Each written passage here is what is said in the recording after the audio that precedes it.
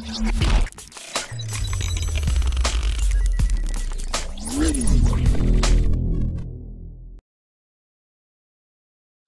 Friends, sports பற்றின செய்திகளை உடனுக்குடன் தெரிஞ்சுக்கொள்ள நம்ம தமிழ் கிரிக்கெட் சேனலை சப்ஸ்கிரைப் பண்ணுங்க.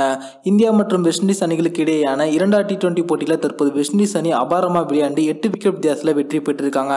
இந்த போட்டியில் விராட் கோலி அவர்களுடைய கேப்டன்சியில் இருந்த ஒரு சிறிய தவறு தான் இந்திய அணிக்கு தோல்வியை ஏற்படுத்திருச்சு அப்படின்னு பல பேர் கருத்து தெரிவித்து வந்துட்டு இருக்காங்க. அது பற்றின முழுமையான விவரத்தை பார்ப்போம். இந்த போட்டியில் முதல்ல பேட்டிங் செய்த இந்திய அணி பார்த்தீங்கன்னா ஸ்டார்டிங்லேயே கொஞ்சம் தடுமாறுறாங்க அப்படின்னே சொல்லலாம். பேட்டிங்கு சாதகமான பிச்சாக இது இருந்த போதிலும் கூட KL ராகுல் 11 ரன்களிலும் ரோஹித் சர்மா 15 ரன்களிலும் ஆட்டம் இழந்துட்டாங்க.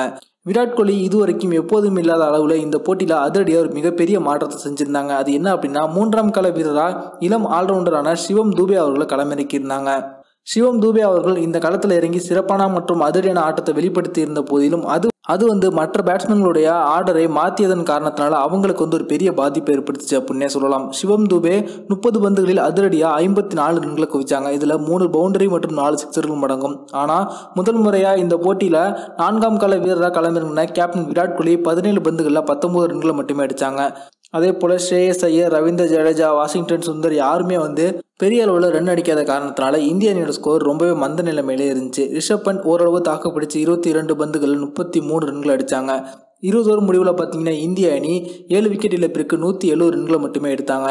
பேட்டிங்க்கு சாதகமான பிச்சில் இது ஒரு கம்மியான ஸ்கோர் போலவே தெரிஞ்சுது. ஆனால் எப்போதும் போல விராட் கோலி அவர்கள் 3ஆம் கால வீரரை களமிறங்கி அதன் பிறகு பேட்டிங் ஆர்டரை மாற்றாமல் இருந்தாங்க அப்படின்னா கண்டிப்பாக இதை விட அதிகமான ஸ்கோர் வந்திருக்கும் அப்படின்னு அனைவருமே கருத்து தெரிவித்து வந்துட்டு இருக்காங்க.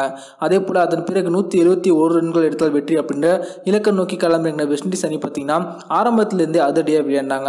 அந்த அணி 18.3 ஓவர்களில் 2 விக்கெட் இழப்பிற்கு 173 ரன்கள் குவிச்சு தற்போது 8 விக்கெட் வித்தியாசத்தில் வெற்றி பெற்றாங்க.